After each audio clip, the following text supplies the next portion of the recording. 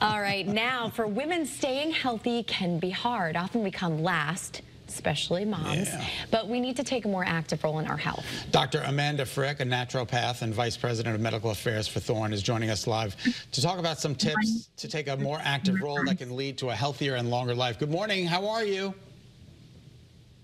Good morning. I'm great. Thank you for having me. Thanks so much for being with us. Doctor, how can women be more empowered when it comes to their health choices? I mean, it seems like such a great concept, but in reality, it's really hard to put ourselves first for some reason. I think you're right. There are a couple of keys that they're key to being an empowered patient and making your own health choices.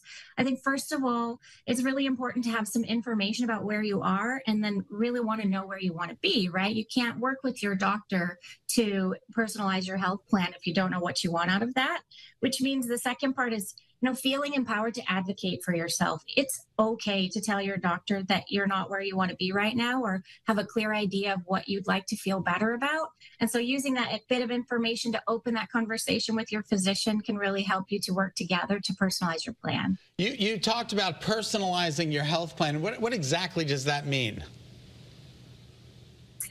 I think that means, getting something that works well for you. The same diet, exercise plan, nutritional supplements, none of those things are one size fits all. So being able to have a little bit of data to help personalize that plan means you get what's right for you and not just, something generic that works for everyone. Okay.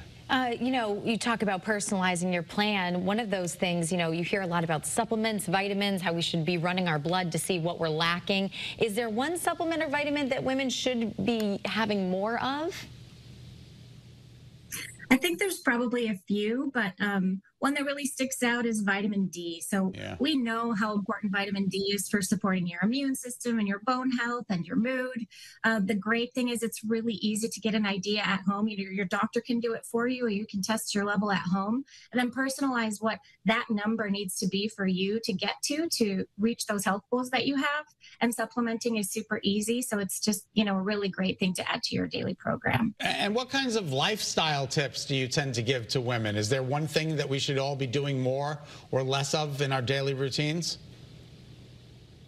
I think we all hear about all the things we're supposed to be doing more or less of. Sleep, drink water, eat right, exercise. But I think one thing that gets left out a lot is that social aspect, spending time with people that you love and your friends and family, having some physical touch, and then getting outside and getting some sun on your face. So we can want to check all the boxes, but really don't forget to get that joy aspect in your life. Yeah, we can all use a little bit of extra joy, right? Well, and let me tell you, women rule the world. So without a healthy woman, we're in for big trouble. Yeah, we need to take care of the women. I'm not going to disagree with you there.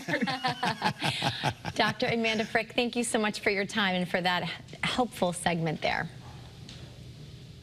Thank you. Thanks for having me.